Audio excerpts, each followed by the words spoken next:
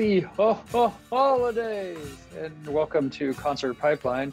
I'm Steve Jones. Unfortunately, Jens, my co-host, couldn't be here for the final episode of the year. What'll probably be the final episode, I imagine, as things are looking right now, although sometimes that changes. Things slow down a little bit at the end of the year, and it's for the best, right? A lot of the artists get to spend time with their families, take a little break from touring, which is back, which is amazing, and really just take a little bit of time off. So I'm not pushing either. I'm taking some time myself, spending a good amount of time out duck hunting, which is a fun hobby of mine. And so that's kind of what's been going on. There might be a week or two between episodes here and there, but we'll get back going again in January and as we get into February for sure.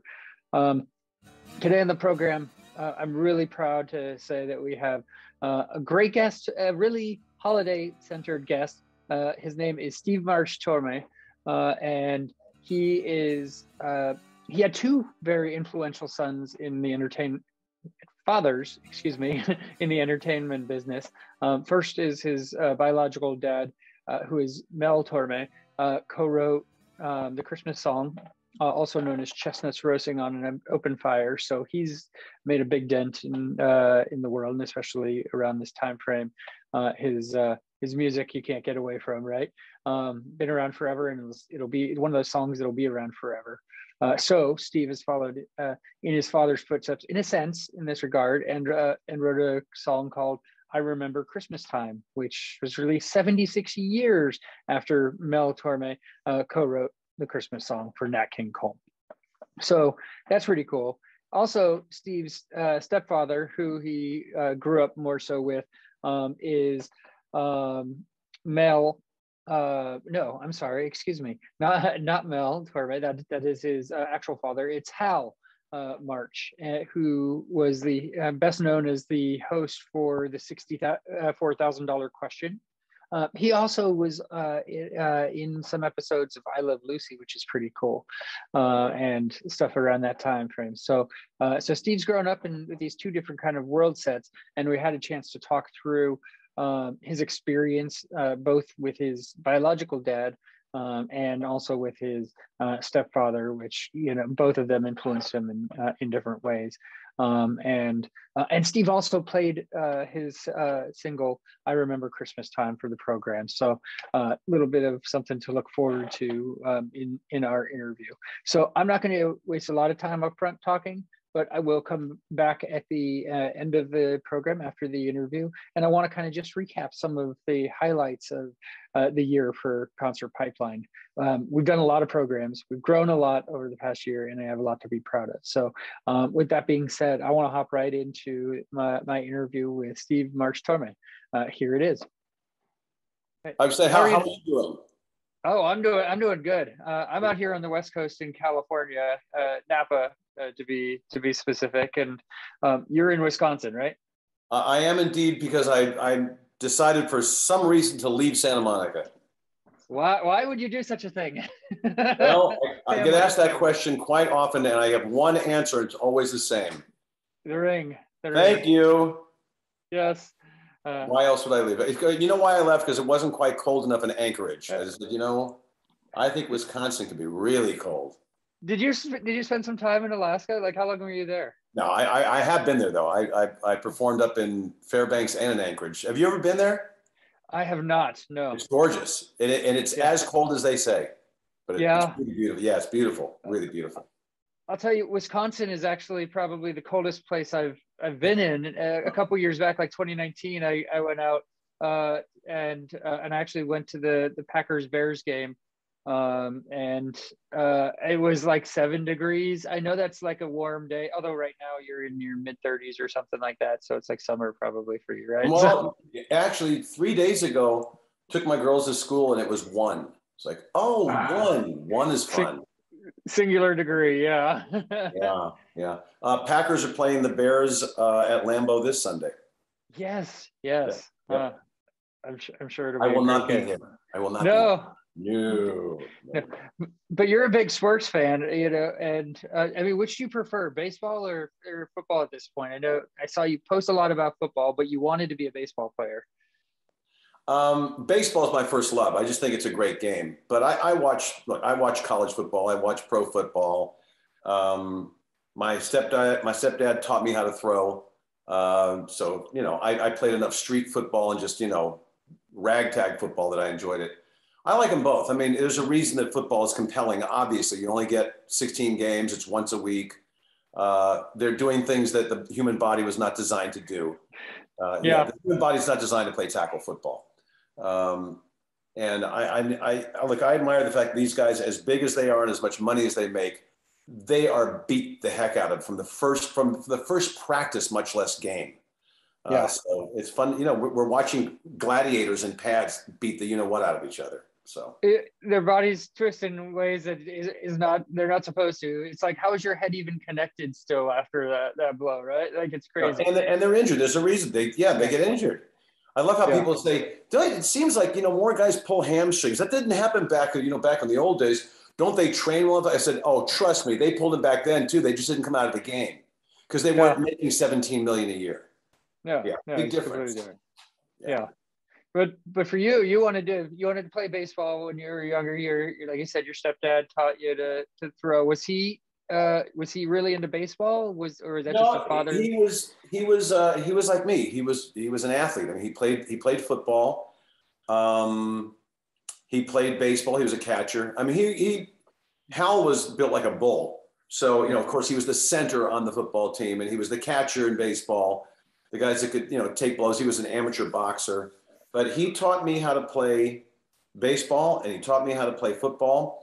He wasn't a basketball player. I taught myself how to play basketball. And my main source of exercise and recreation is I play tennis probably 4 to 5 times a week. So I'm self-taught there. He didn't play tennis, but he probably would have liked watching me play. Who knows? Hopefully. Who knows? Yeah. And so where did the love for music come in? I mean, obviously, we'll get to your dad and everything, obviously that's a part of the conversation, but I know he wasn't a huge influence because you had your stepdad, which was different, but your stepdad was also on Broadway. Is that right? He starred in Neil Simon's play, Come Blow Your Horn. He was kind of a song and dance man when he wasn't doing the television show. He was the kind of guy that during the summer would go do summer stock. He'd go out with Jack Klugman and they would do a play. So he was always had his hand in show business in some way. To answer your question about how I got influenced by music, there was a very obscure band from Liverpool. They had something to do with it.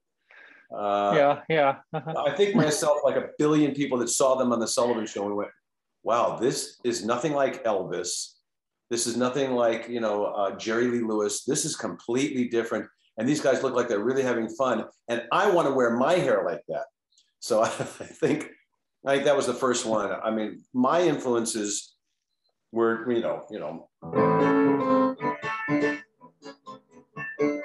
the Beatles and Crosby, Stills and Nash and Joni Mitchell and the Doobie Brothers and Todd Rundgren and Steely Dan. That's what I grew up on.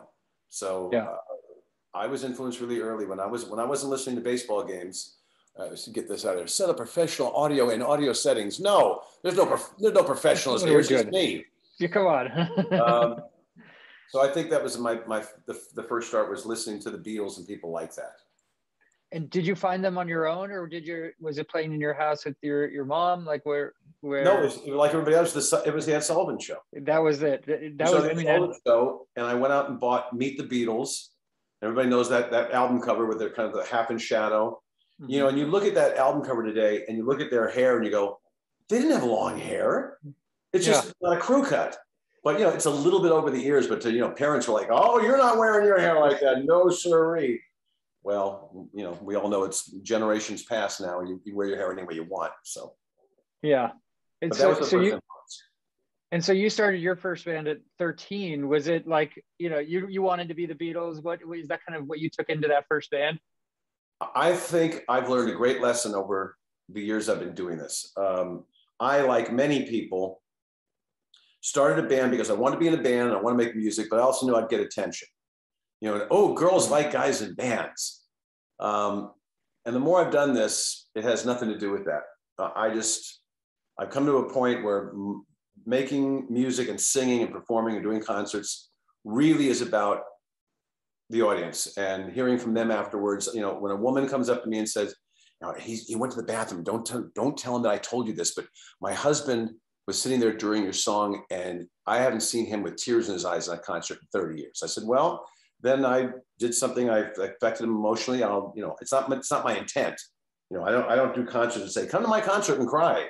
But at least if I'm connecting in some way, it's a lot more important than, hey, look at me, don't I look cool on a stage? So yeah, good lesson to learn. And so when you started out, like, what instrument did you play in your first band? Like, what was that for you? I was just basically a singer. I was kind of like a Mick Jagger type. I was singing and dancing around and being ridiculous. I taught myself how to play guitar, taught myself how to play piano, and we are in the midst right now of a 10 concert run here in the Midwest of the show called For Kids from 1 to 92, and it's one of the best shows I've ever been a part of because of the musicianship, the people I'm playing with. I mean, Mark Wood and Michael Bailey, right? Yeah. Well, Mark Wood is one of the founding members of Trans-Siberian Orchestra. He's a Juilliard grad, a brilliant electric violinist. The drummer I'm working with, and I've worked with so many people, is the best I've ever worked with. I've been working with him for quite a while here. You know, Lawrence University graduate and can play everything. And there are 14 people on stage. So to answer your question, it's been inspiring to get an opportunity to play with people this good because it makes you up your game. And I play keyboards. When I'm not singing in the show, I do play keyboards. I also play guitar. There's a Charles Brown tune that the Eagles covered called Please Come Home for Christmas. Bells will be ringing, the sad, sad song. Oh, what a Christmas to have the blues. And I get a chance to play some blues guitar because most people don't know I can play guitar. So, hey, you know, I got to do something. I can't do anything else, to be perfectly honest with you. Yeah. So how have the shows been? I mean, on this side of COVID at this point, right? So, well, you and I both know we're not really on the other side yet. I'm not saying clear. I didn't say clear or clear, yeah. But they're live shows and they can't exist. Which this time last year, nope, right? So this time last year, no shows. And if you were doing a show, it was probably virtual. You were probably in your living room and, hi, here's a song. I hope you enjoy it. And you finish a song, you know, and it goes, and there's silence. Yeah. The crowd goes wild, right? No. Not even boo, you stink. I would take that, just silence. All right, now here's another song. It was just really weird. So to answer your question, we're lucky we have 10 concerts this month. And, you know, because I also do radio, I host radio. I go on different musicians' websites to check out, you know, what they're doing. And there are a lot of people that aren't working, and I get it. And if you're a working musician, it's been really, really tough. I mean, if you're Michael Bublé or you're, you know, Sheryl Crow or Sting, it doesn't matter. You'll go out next year when you've got enough money. But for people that are depending on this for a living, it's been brutal. So I'm thankful that we have any shows. Yeah. Yeah, but the audiences show up and you're, so far so good. And, you know, we played a 500-seat theater last night. We probably had 300 people. I think it would have been full if people weren't still kind of freaked out. This variant that's come out, I think they're still like, you know what? I really don't want to end up in a hospital bed and there's a shortage of beds. And the last thing I want to do is catch this thing and not everybody's masked up. And so we're still kind of coming out of this. I don't know what's going to happen. I hope that by next year, you know, everybody's vaccinated. Yeah. You know, like that's really going to happen. Sure. But at least if more people are, and we don't get hit with like, well, there are 10 more variants out, you might as well just stay home for the rest of your life. I'm with you. We're all sick of it. You know, no one's digging this. No one's like, well, I got a really nice designer mask last week. No, I don't want to hear about it. No one wants to wear a mask, but it's about doing the right thing to, you know, protect yourself and those around you, and, you know, and hoping to one day get through this, right? Yeah. And the people that are saying, look, it's my choice. It's my body. If I don't want to wear a mask, what I say to them is, I'm with you, but stay home. Yeah. Stay home. I don't want to see you. If you want to stay there and get sick and you don't care, fine. But you're right. You are risking getting other people sick, and that's just selfish. It's not just about you. Yeah. That's my opinion. Yeah, let's deep. I know. Deep dig into politics. Let's make the whole show about politics. We don't. There's so much other stuff that we can talk about. It's fine. So tell me about your Inside Out album and kind of going into that. I mean, you did that about 12 years ago, I think, at this point. And and tell me your approach to creating that album. Have you heard any of it? Yeah, I've listened to I think I've listened to half of it. Oh, okay. So yeah. Well, I started doing kind of like jazz albums, jazz pop albums, but kind of some big band kind of swing jazz stuff. And I like it, and I've got an affinity for it, probably because of Dad. It's probably somewhat in the genes. I can sing jazz, but my roots, as I told you, the people I was brought up on, is really pop music. And I told myself before I did that album, I said, I've got to sit down and write another original album before I get hit by a bus. I've got to leave at least one more album, because people do like the songs I write. I don't know, hopefully. I've heard that. People haven't said to me, you got a good voice, but you're not a very good writer. So they've liked what I've done. I said, well, I need to at least give it a shot and write a whole album of original tunes. And that's what that was. And the irony of this is that why you and I are talking here has to do with this song, I Remember Christmastime. Yeah. Well, the first song that I wrote for the album was a song called A Different Time. And I was in Berlin, Wisconsin, which is where my wife and I first moved to when we came up in Los Angeles, because her parents lived there. We wanted to be near them. We had just had our first child. And, we had my brothers and sisters had grown up there. We had no help. My parents were gone. And I'll make a long story very short. We're in a park one day with both my kids, and they were 2 and 4 years old. And I started thinking about, how did I end up here? How did somebody who was born in Manhattan and lived in Westchester County, went to Beverly Hills High School and lived in Los Angeles for 30 years, how did I end up in a town of 3,000 people in the middle of Wisconsin?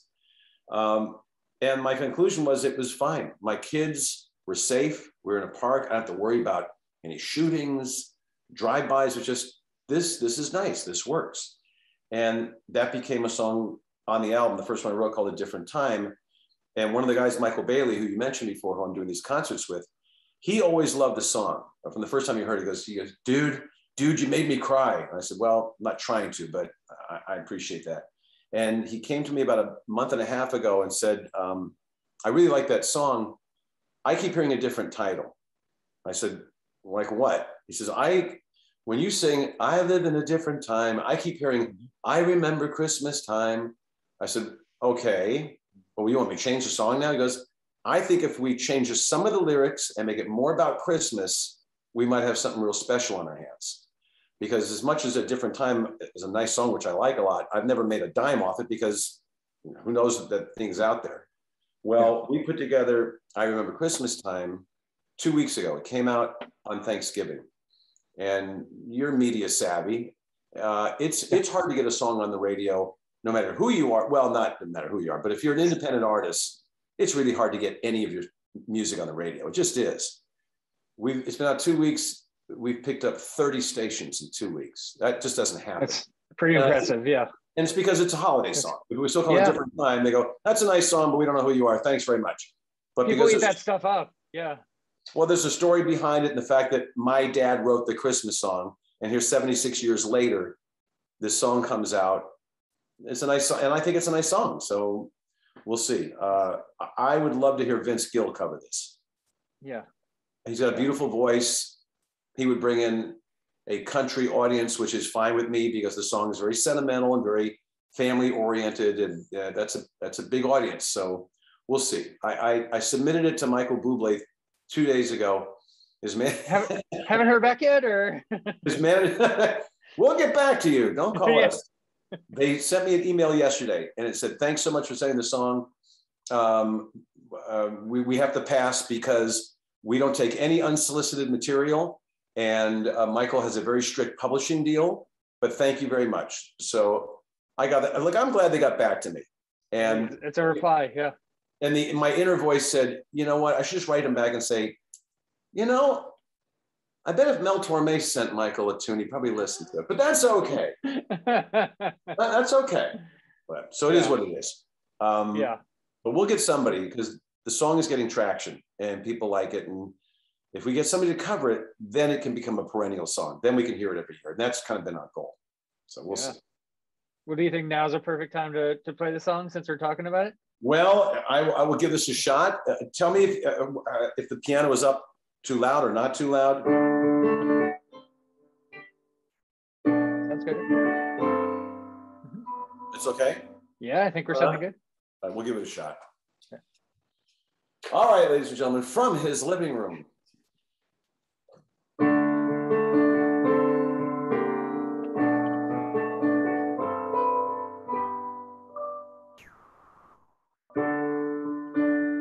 I remember Christmas time was a wondrous time when we were young, a treasured memory, sweet smell of evergreens, filled with twinkling lights on winter nights, with friends and family. And when I go back to that place, in a dream that's so sublime, I see the smiles on every face, and I remember Christmas time. Carols sing of Christmas cheer, of the joy and hope and love we hear in children's voices. Someone sings the Christmas song as I pass under the mistletoe, chestnuts roasting. I'm driving down my childhood lane, past a life that once was mine.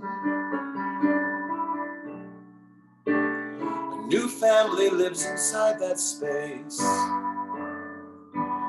I remember Christmas time.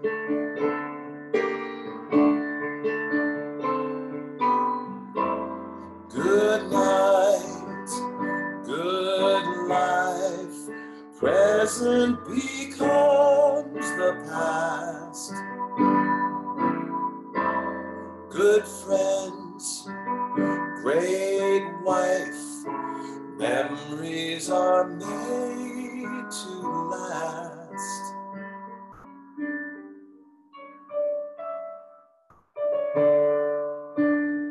I went to a park today with a 2-year-old and a 4-year-old who call me Daddy. I sat and I closed my eyes and I listened to the joyous sounds of my kids laughing. Someday when we're gathered in our home, as we sing out Old Lang Syne, we'll hold these moments in our hearts. We'll remember Christmas time. Yes, I remember Christmas time.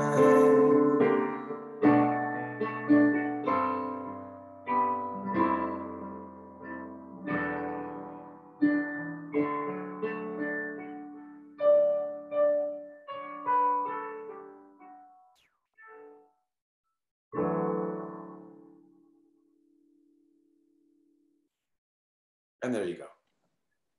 Boom! I love it. Yeah. Thank you. That's nice of you. Thanks. And I love the, not to, I mean, it's such a family song, and the connection to your family as well. Your 2 daughters, your dad with, in there as well. Chestnuts roasting, like obviously a nod there. It's a beautiful song. Thank you. And my wife didn't even get this. I said, now, did you get the musical homage at the end? She goes, no, what are you talking about? I said, this. Chestnuts roasting on an open fire. So it's a little musical homage to Dad. Paved the way. It's great. Yeah. So, I mean, so of course, let's talk about your dad for a few minutes. I mean, I know you your parents divorced when you were 2.5. I was about 2.5 when my parents divorced, I think, somewhere right around there. So I get it, you know, but you didn't grow up with your dad directly. So like, what was it like for you? You know, you knew about that song, of course, but kind of growing up, knowing about his impact to this holiday, this time period. I mean, he rocked the world. Yeah. What was that like? Yeah, I mean, it's a lot of people. I mean, there are a lot of Christmas songs, obviously, a lot of holiday songs. I was talking about this, I did an interview yesterday, and someone mentioned that, you know, a lot of the Christmas songs aren't about Christmas. I mean, Frosty the Snowman is not really about Christmas. It's about the snowman. Let It Snow, Winter Wonderland. They're really more about winter than they are about specifically Christmas. But the fact that he, you know, the story on this was pretty interesting. He was working with a partner named Bob Wells. But Bob and Mel are both Jewish. Mel's real name is Melvin Howard Torma. He comes from Russian Jews. And Bob Wells' name is Robert Levinson. And it was on a very hot day in California in 1945. Obviously, a lot going on in the world in 1945. And they had scheduled a writing session with nothing specific in mind. Just let's get together, you know, see if we can come up with something. And my dad drove out to Bob's house, which is in the San Fernando Valley. Are you familiar with LA, kind of? A little bit, yeah. I don't get down there a ton. I'm going to go down there actually in a couple months, but you know, so I'm not super. You're better off. You're better off in Napa. Napa's I know, beautiful. general. This is the weird place to be, right? So yeah. So the valley is about 15 degrees hotter than the other side of the hill, and Dad lived up on top of the hill above Beverly Hills. So they scheduled this writing session, and my dad goes to Bob's house and walks up to the front, and it's about 10 o'clock in the morning. It's already like 98 degrees, but uncomfortable because the valley at that time that's why it's a valley. It's a basin, and all that heat just kind of collects. So he knocks on the door. There's no answer. Opens the door, walks in, because in 1945, people could do that. Walks in, and he can hear that the shower's going. And on the piano, he saw, you know, a sheet of paper with 4 lines written on it. And Bob comes out of the shower, and Dad takes a look. He said, well, what is this? And he says, well, I was just trying to come up with some cool thoughts because I'm so overheated. So I came up with chestnuts roasting on an open fire, Jack Frost nipping at your nose, Yuletide carols being sung by a choir, and folks dressed up like Eskimos. And it just kind of cooled me off. And Dad said, you know what, I think we can do something with this.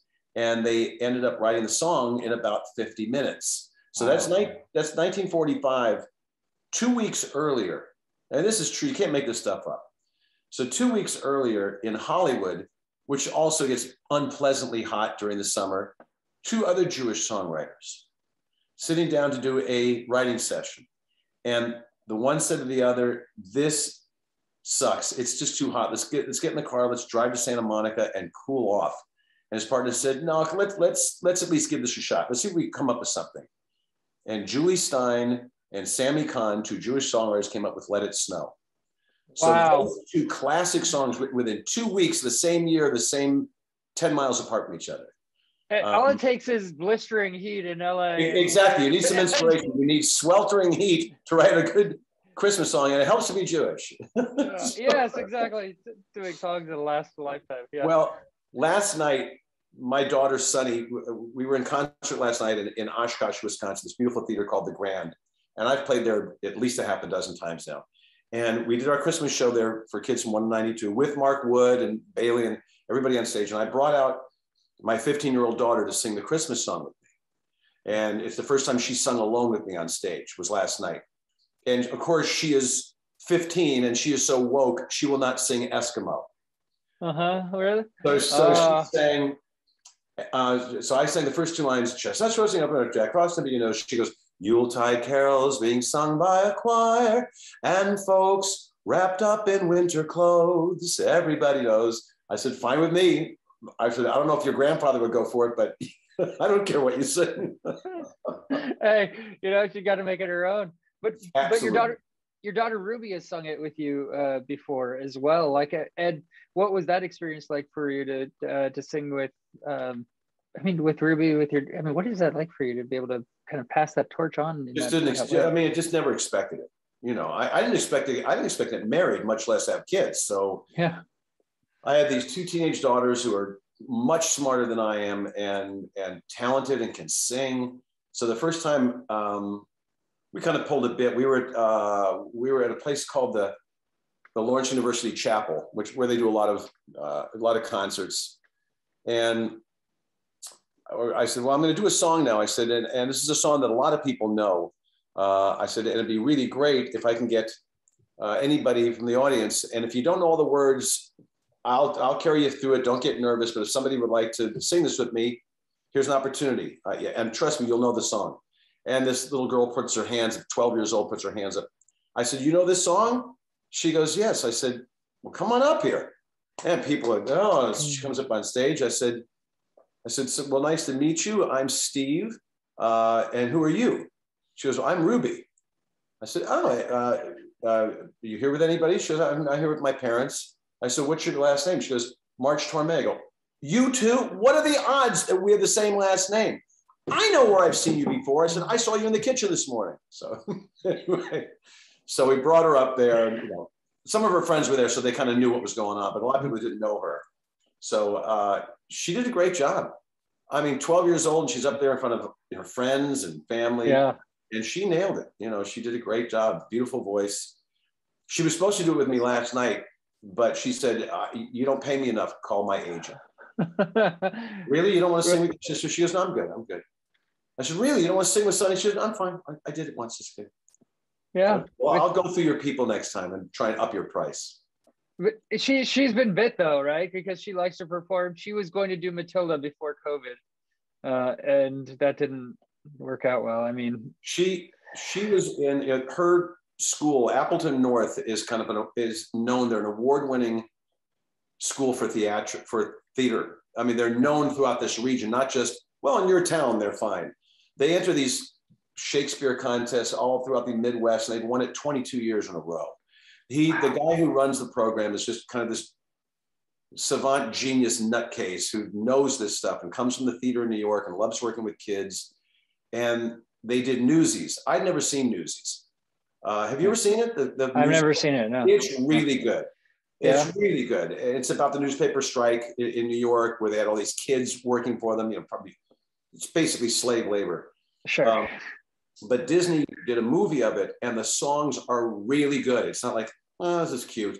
It's a well-written musical. The songs are catchy as hell.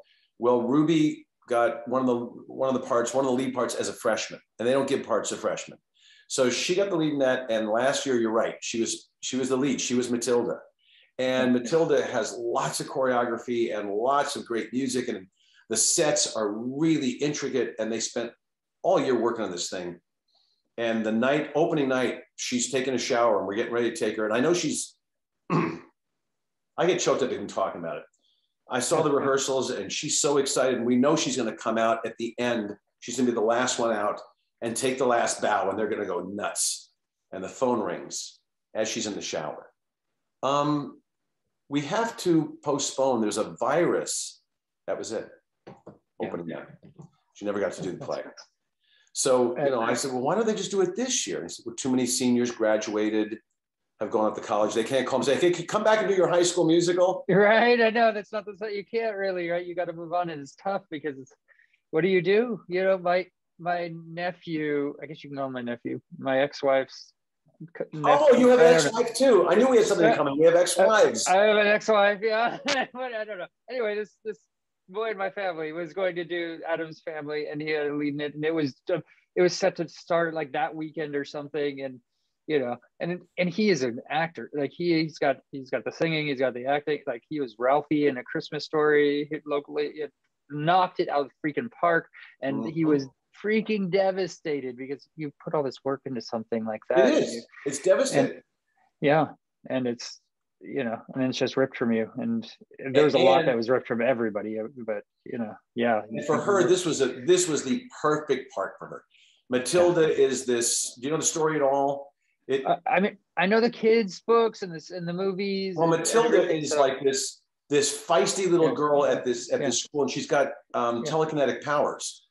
She can move things, fly things around. Right, exactly. And there's a real mean teacher there, and that's the conflict. But Ruby, because she can sing and she's got it on stage. She owns it. She's so geared up to do this, and like the air out of the balloon, and that was it. So they're going to do a musical this spring, and she wanted they were going to choose between Anastasia and another musical, and she really wanted to do Anastasia because she wants to do the lead. I said, you're not guaranteed the lead. There are other kids in that school. They're not doing it in our living room. Yeah. But she probably would have gotten the lead in Anastasia. So they're not doing that. They are doing, ladies and gentlemen, drum roll. They are doing SpongeBob the musical. Oh, okay. So she's going to be SpongeBob or no? Which I hear is good. I'm going, really? You go, oh yeah. The music's good. It's charming. It's really colorful. I said, well, I would think so. So she wants to play SpongeBob. Yeah. Okay. So we'll see.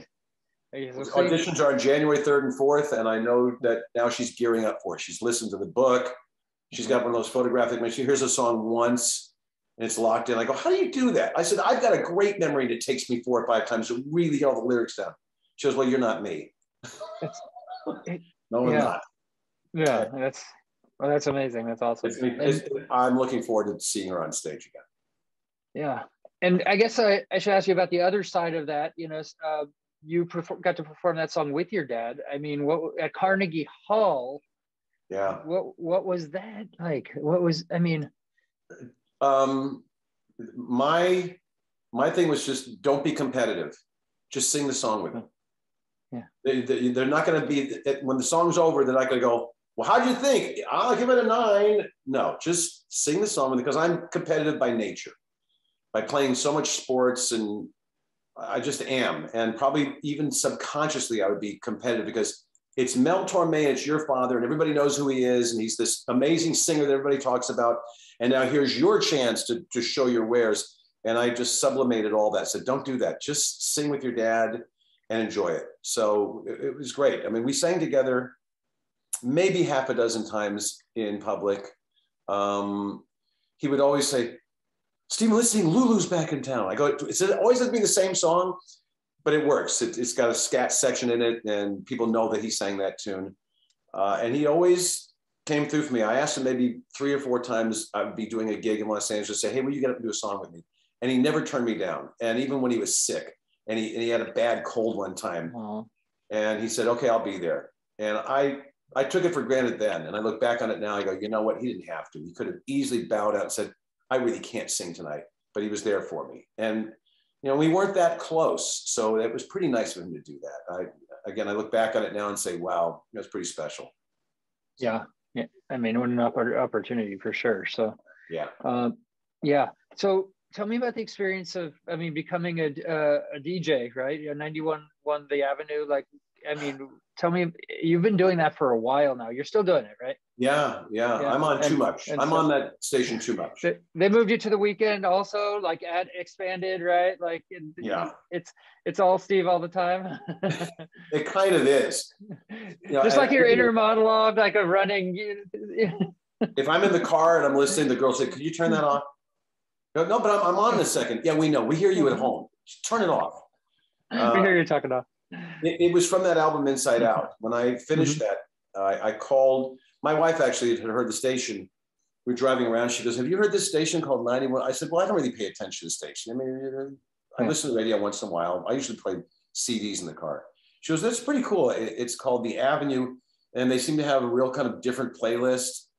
I said, oh, no, give it a listen. What the heck? So I listened to it, and it was quite different. It was like there'd be a Todd Rundgren tune, and then Billie Holiday, and then Duke Ellington, and then Joni Mitchell. And I said, God, this is kind of all over the place. And then Thunderclap Newman, for no reason, that one hit. So I said, well, I got nothing to lose. I'm going to call them up and see if they'll play something off Inside Out. So I called the station and got a guy going, hi, my name is Steve March-Tormé, Mel Tormé's son, blah, blah, blah, blah, blah. Like that was going to be the thing. I said, I've got this album I recorded here in Appleton. Can I send it to you to see if you guys are interested? And they called me back about 3 days later, and I said, you know what? There are like 3 cuts here that were interested. I said, hey, I would have been thrilled if you had said one. I'm very flattered. So they, well, we're going to start putting it in our playlist. I said, great, thank you very much. And about 2 days later, the general manager called me up and said, can you do a voice check for us? Can you do a, what's it called? I'm not thinking of it right now. Like a bumper sort of thing. Yes, right? yes. Yeah. I said, yeah. I said, hi, this is Steve March-Tormé. You're listening to 91.1 The App. Great. The same guy calls me back about a week and a half later. He says, we got a good voice for radio. And we have an opening here to host it. Do you think you could host a radio show? I said, well, I hosted a couple of TV shows in LA. I think I could host some radio here. Yeah. I said, but if there's an opening, I want the best slot. I want drive time. I want 3 to 7. I don't want to be on at 3 o'clock in the morning. And he said, all right, you got it. Did they have to bump somebody to give you that, or? I don't know. Maybe they might have moved somebody. Who knows? I never asked. Sure. Enemies. Oh, so the name Tormé gets my slot, huh? So that's because his name is Steve. Anyway, there you go. So they gave me that spot, and then he came to me a few months later and said, by the way, the person that's doing the morning, we're not that thrilled with them. What do you think about taking over the morning slot? It's great. You got to pay me more. I'm not going to do it all for free. So no, we'll bump you up. I said, okay, sounds good. And then finally, the Saturday morning, same thing happened. There was somebody they weren't all that thrilled with. Can you do Saturday morning? I said, well, it's the same deal. Pay me a little bit more money. I mean, I don't do this for free. I do like doing it though. But and now it's this 10 years. It's 10 years plus of doing this. So I have a following. And that helps me when I do concerts here, because even last night during the concert, I said, I was talking about this story, and I said, do we have any 91 point? And, so they listen to my show. And the GM gave me, he said, I've got one rule, period. I've only got one rule. Don't get us sued. Yeah. I said, well, I'll try not to. And which is, a nice way of saying, don't do politics. Don't get into drugs. Don't talk about sex. Just, we don't mind if you push the envelope a little bit and talk about other things in between songs, but don't get us in trouble. Don't be an idiot. So I got called into the principal's office 3 times in 10 years. What do you do, Steve? Well, I can do that here on this show. I can tell. Yeah, tell us. The first time we were playing a song by Carly Simon, which is off an album called, oh shoot, it'll come to me. Something Time, I forgot what it is. Anyway, it's a pretty well-known album cover. Okay. She's wearing a hat on it. She's got a sweater on. And I said, and that's Carly Simon from I said, wow, obviously it was a pretty cold day in New York when they shot that one. And I moved right on. That was it. Yeah, look it up. Carly As Time Goes By? What's it called? As Time Goes By, is that it? Or is that? No. No, go back further. We can find this. Okay, I know, I'm trying. I think it's either a blue sweater or a maroon sweater. She's got a hat on. And let's just say that it looks like it might have been cold, that there was a reason to wear that sweater. No secrets. I believe that might just be it. Yeah. Yeah. Well, thank you. So anyway, I said, well, it looks like it was kind of cold. Might have been cold that day. Right. And I left it at that. Yeah. I went right on it. I didn't say, hey, did you see her tits on that? No, I'm smarter than that. Well, some lady called up the station and she complained to the general manager, said, I was driving my kids to school and Steve March-Tormé referenced some album and they looked it up on their phones. I don't listen to the Avenue for that kind of stuff. And I said, really? I got called in for that? He said, well, he said, I said, maybe your kids shouldn't be looking at their phone in the back of the car, but what are you going to do? So I got called in for that. That was one. Another one was, I mentioned some group like Marcus, like Mumford & Sons had a concert like at Red Rock or something. Yeah. I said also the birthplace of actress Marilyn Chambers. I just moved right on. That was it. We get a call from some lady. She goes, I don't know if Steve knows this, but the pornographic industry can be very, very harmful and very hurtful for people. And for him to say that, I didn't say porno actress Marilyn, I said actress Marilyn Chambers. So obviously this woman probably worked in the business at some point, was damaged from it, and just it evoked some horrible feeling. I didn't have to, but I called her up and I apologized to her. Really? I felt like saying, really? I said, Yeah. I understand that. I do know that the industry is horrible to women. I'm sorry that happened. So that was the second time. The first time we were doing a show on April 1st, and I finished the show and I said, hey, I'll be back probably on Friday. I said, I have an announcement to make. By the way, I've loved being here in Wisconsin. I love doing the radio show. You already know where this is going. Oh, so yeah. I love doing the radio show. I've made a lot of friends here. I said, but I've got an offer to go back to California and I cannot turn it down.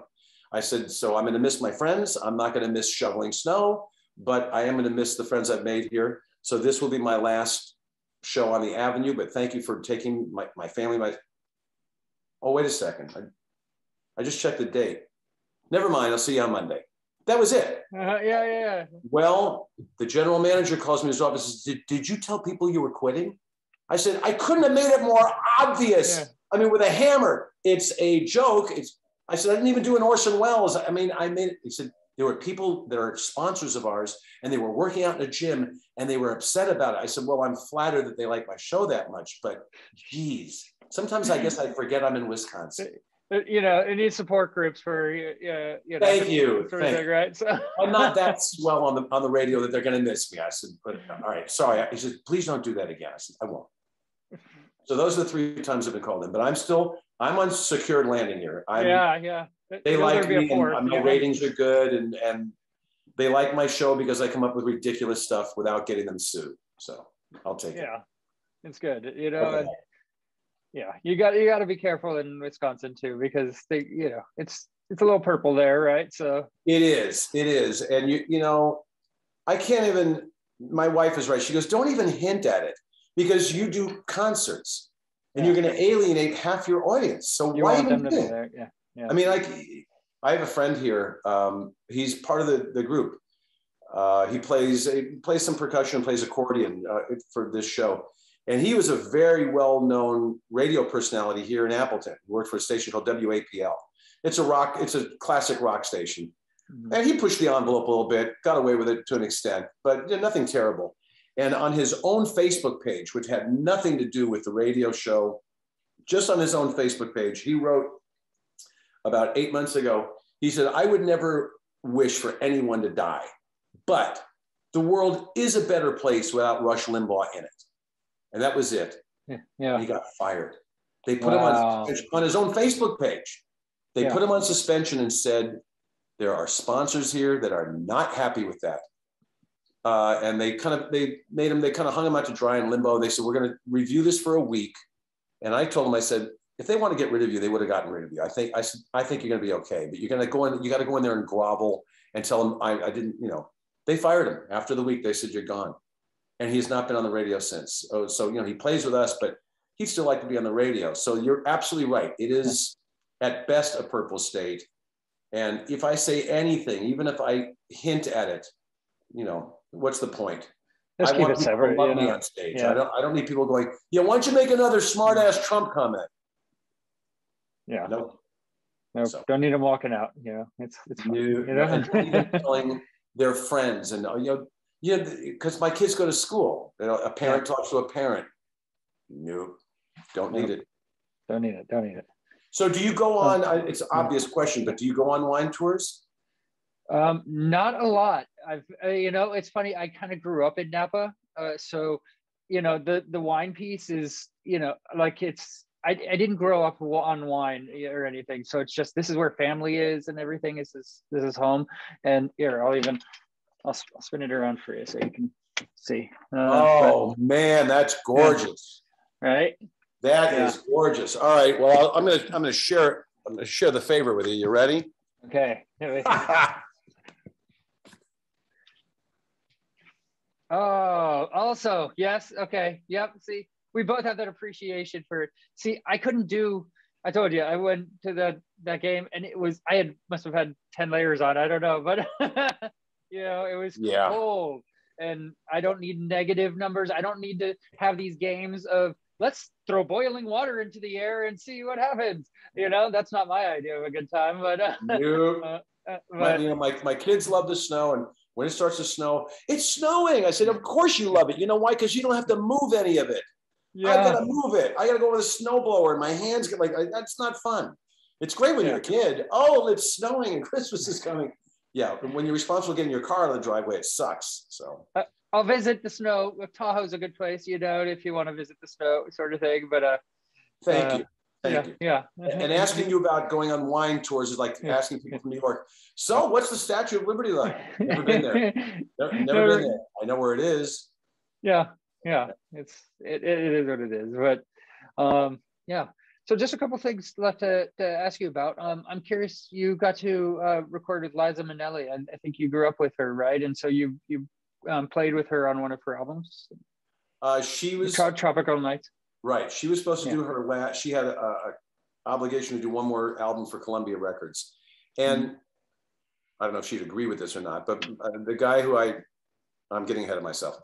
She's never really been a big record seller. She really is a live act, and of course, Cabaret made her a star, and did some other movies after that too. But the only album that really ever sold was an album called Liza with a Z, because I think that was a running thing. How do you spell Liza? Is Lisa? And so she would tell people it's Liza with a Z. It became an album, and it's quite good. But outside of that, she's not really a big album seller. And Columbia had an obligation to do one more album, and she had Barry Manilow to produce the album. And I think at the last second, he got a tour scheduled, and the schedule didn't work out. He couldn't produce the album. And she asked me to. I was flattered. She goes, could you produce my album? Because, I love your album, Lucky, or the one that you did on United Artists. I think we could. I said, well, I can't technically do it. I don't have enough technical expertise, but I can be in the booth and help produce this album. Yeah. So we decided to kind of take her out of the box, and we hired people that she would never have on an album session. Steve March from the Dixie Dregs. We got Caleb Quaye, who played with Elton on Tumbleweed Connection. So really kind of took it out. And Tropical Nights became this rather popular disco cut in the New York, in the gay nightclubs, that whole gay scene of disco in the 80s in New York. And it kind of caught on. The album's kind of fun. And I did we sang a Stevie Wonder tune together called I Love Every Little Thing About You. And the only thing I didn't get to do on that, there was a song I wrote called Lucky, and she loved the song and she recorded it. And it would have been the first time I would have actually made some money from something I wrote. And we took a listen to it, my co-producer and I, we just looked at each other and said, nah, it's just not right. It's not working. This doesn't sound right. I'd love to get the credit and actually make a couple of dollars. But so I Remember Christmastime is really the first time I think I'm going to make some money, where I'm actually going to go, oh my God, here's a check for $18. Right. Yeah. Great. So that was working with her. She's really sweet. We haven't spent that much time together, but she's always been very nice to me. And she's a very interesting human being, obviously. Yeah. Oh, her in Arrested Development is incredible, by the way. Like it's just great, Yeah. She threw well, this is just a good story for your show. I was staying with her in New York. I went to do a nightclub there called 88's, more of a cabaret place. Mm-hmm. And she said, well, you can stay with me. She had this beautiful penthouse, overlooking Central Park, like it cost $9 billion. She said, you stay with me. I said, oh, thanks. She goes, and I'm so glad that you're coming at this time because you can help me with the party. What party? She said, well, the party that we're throwing tomorrow night. What party are we throwing? Well, for Barbara and Jack. Barbara and Jack? Yeah. So, is it who I think she is? Yeah, well, Barbara Streisand and Jack Nicholson have the same birthday. So I'm throwing a party for them. I said, oh, I see. So I kid you not. She throws this party, and I'm telling you, every big name you've ever heard of in show business is at this party in the penthouse. The first person that walks in is Martin Short. So immediately we're doing Jerry Lewis for half an hour. Yeah. From there on, it was Michael Douglas, then Al Pacino, and then Nicholson, and then Ellen Burstyn. And it was everybody, filmmakers, Who was the guy, the lady that was beautiful lady that was on the news forever? I can't think of her name because she was much prettier in person than I thought she was. Diane Sawyer. Oh, okay. Yeah. De Niro. Everybody. Oh my gosh. And in the other room is sitting on the bed is Michelle Pfeiffer, Carly Simon, and Liza. And Michelle Pfeiffer is hiding in the bedroom because she just finished doing a movie with Nicholson called Wolf, and he was bird dogging her. He wouldn't leave her alone because he wanted her, and she wanted nothing to do with it. So, and they're telling me all these stories. It was an unbelievable night of just huge stars. People you're never going to see in a living room, but at Liza's.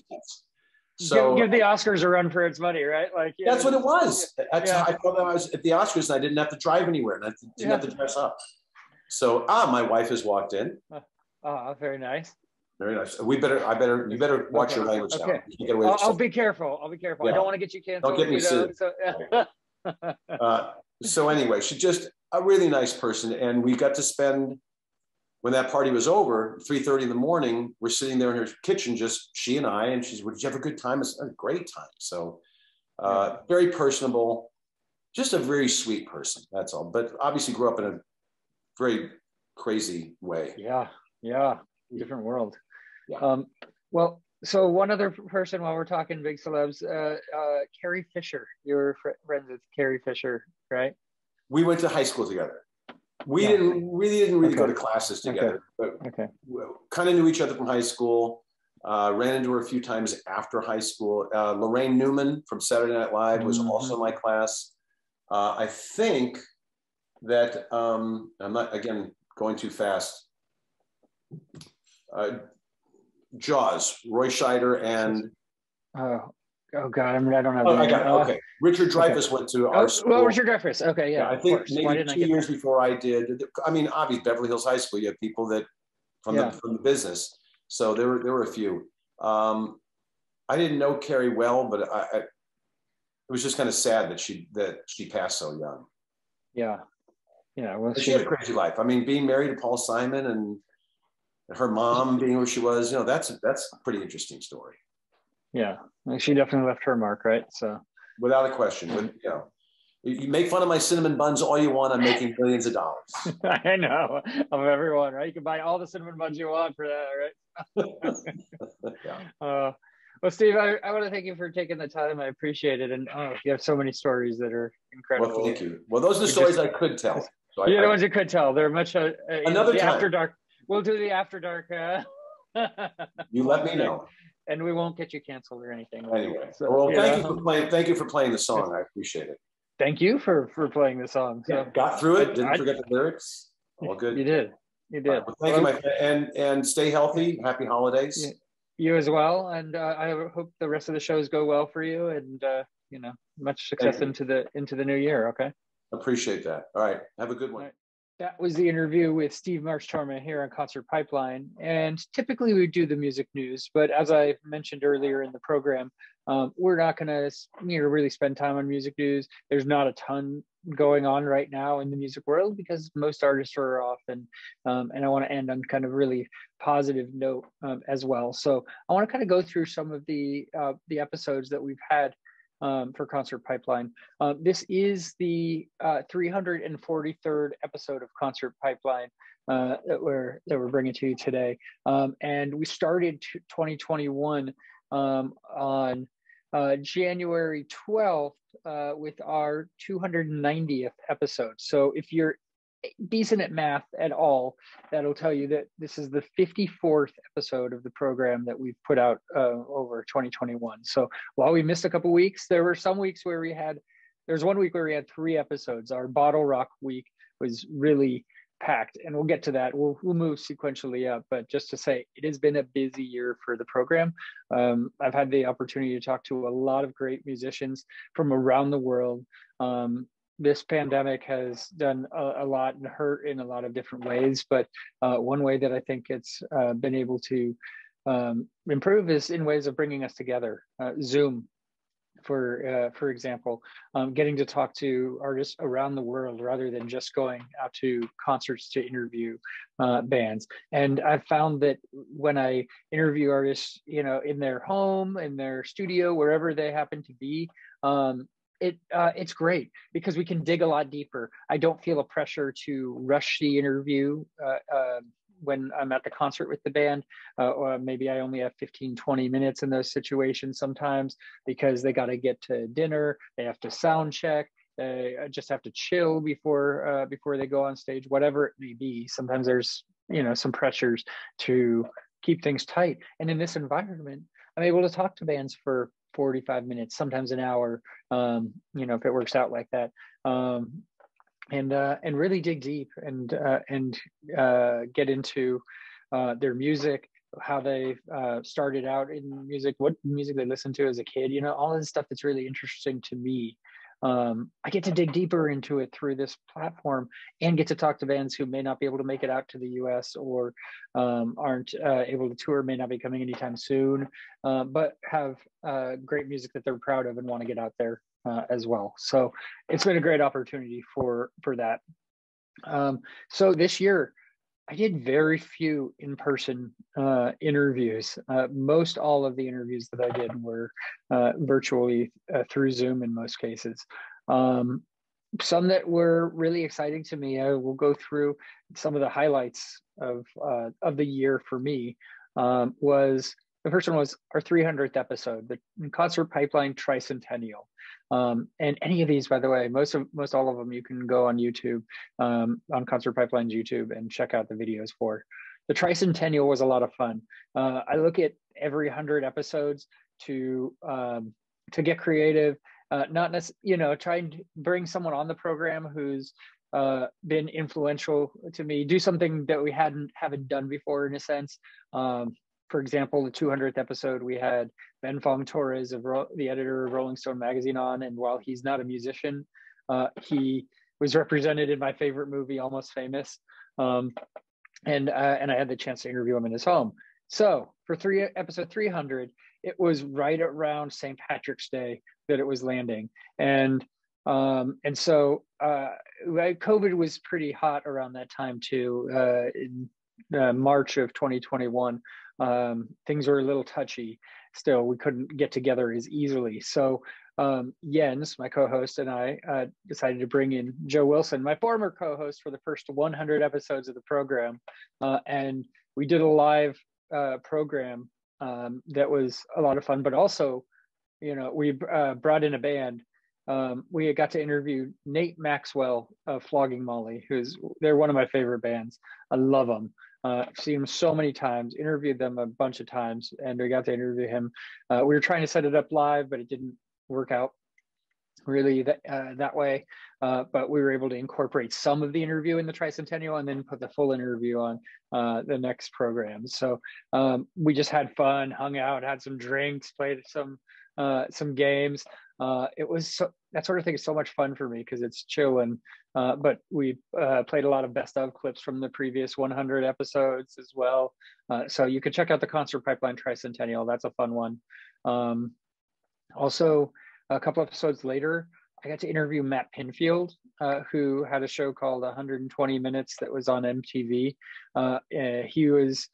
He's pretty much what I aspire to be in this world, right? I've been doing this interviewing bands for 20 years, and it's something I really enjoy, but I'm never getting to the level of Matt Pinfield or what have you. And he's one of those that has met everybody, interacted with so many rock musicians, had a mark on the rock world as well in a number of different senses, and getting to talk to him for a while was really awesome. Okay, who else? Lyrics Born in Cutso, that was a really fun one, representing some local hip hop artists that are around, and I've gotten the chance to talk to Lyrics Born before, but that was pretty cool. Con Brio. Okay, so I went out to Joshua Tree with my ex-girlfriend We drove down. It was such a long drive. I mean, it was like 10 hours to get down there or something. It was nuts. And this was right around the time that concerts were starting to open up again. June 8th is when that one dropped. So it was right before then. And spent a couple of days down in Palm Springs, but going to a live show out at Joshua Tree. I mean, we paid an exorbitant amount for tickets to that show just to get to see live music again, because I miss concerts so freaking much. And it's a band that I liked also, Con Brio. They were great live. And unfortunately, Zeke is not, the lead singer is not with the band anymore. He's gone in his separate ways, but they have a new lead singer with the band that just got announced in the last week or two. So Con Brio and Sue's Animal that opened for Con Brio, that show was really cool. I think I had a gummy or something, to take the edge off and just be chill and enjoy, the evening. So that was a lot of fun to get to interview them in person, because I'd been doing so many Zooms, and I was rusty in that interview too. I was rusty from in-person interviews. It was not my best interview ever, but it was great to just interact with fans on that on a direct level like that again. Okay, who else did I interview? The record company. I remember really enjoying that interview. I got to talk to them for I think it was probably a little over an hour. It's just such a fun interview, and I wish I'd taken the time to go to their show when they were here at the Fillmore, because the Fillmore fucking rocks, and also their show from everything I'd seen was amazing. So I could have gone to it, but I opted against it, I guess. I did a couple of concert reviews. I reviewed Zed, which is a E&M, is that right? Electronic dance, EDM, EDM show. And I didn't know much about Zed, but getting to go there and see that culture that I hadn't really experienced much was pretty cool. It was a late show, so it was later than I like to stay at shows even, but I toughed it out and I stayed for part of his set and got to take some pictures and all that. Brett Denon, I covered that show and didn't interview him or anything, but he came to Napa and I just biked over to the show because it was early enough in the evening and not too far. So it was a free show, so I decided to cover it. Why not? And then let's talk Bottle Rock, the Bottle Rock Music Festival.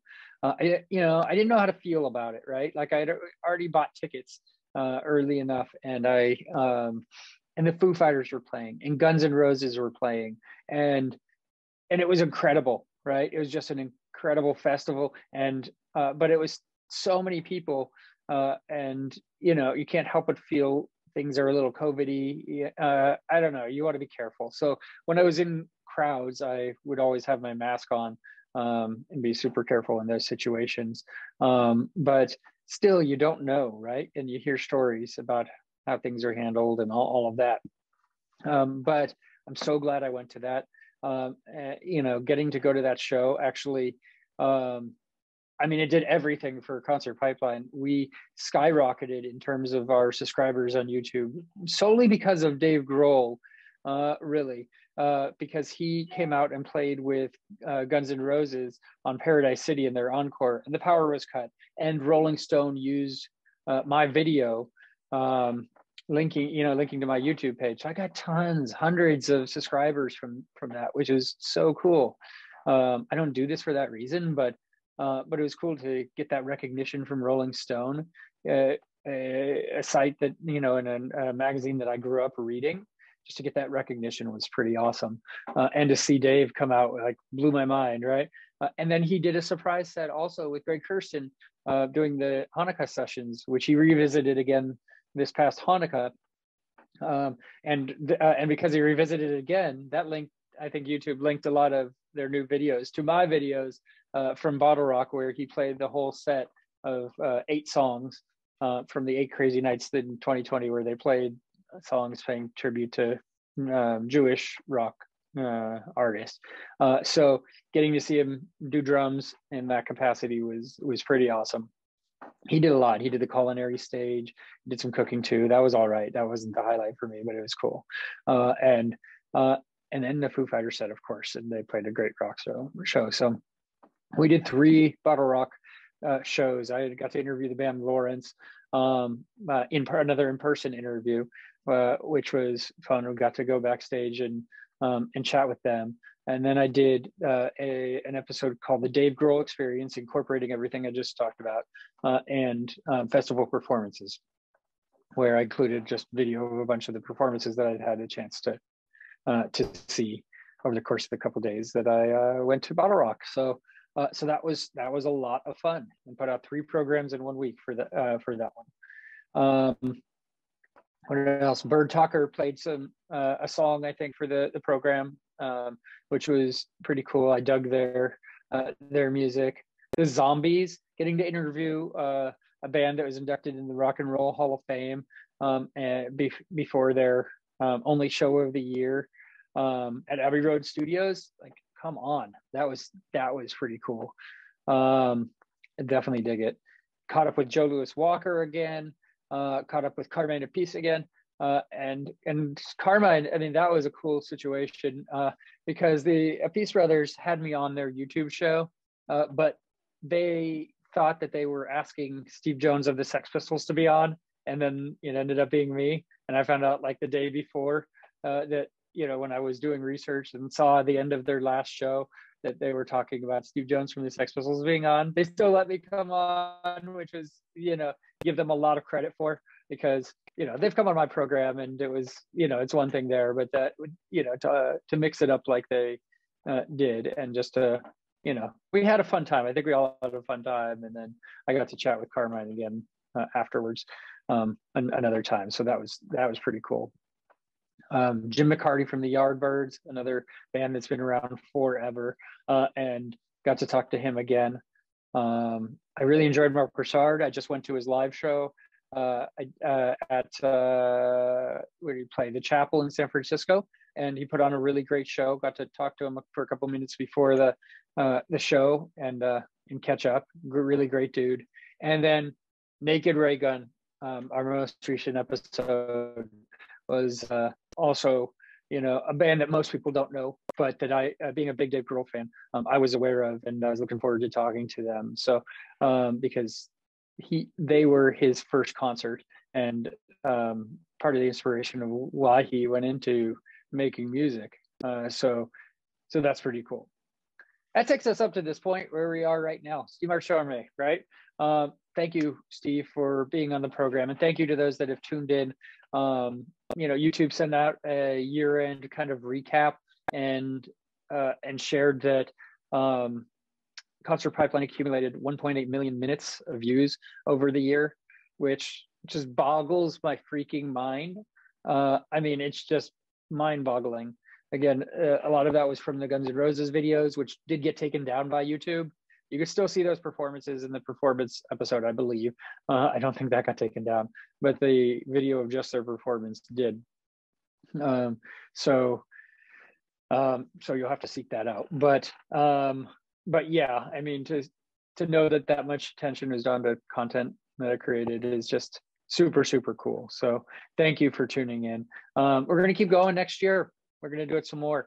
I do have one episode already lined up that I think I'm going to start the year off with an artist named Josh Radin, who's really popular and going to be coming to the Bay, I think, in February. So we'll be rolling that one out early on. But this is our show.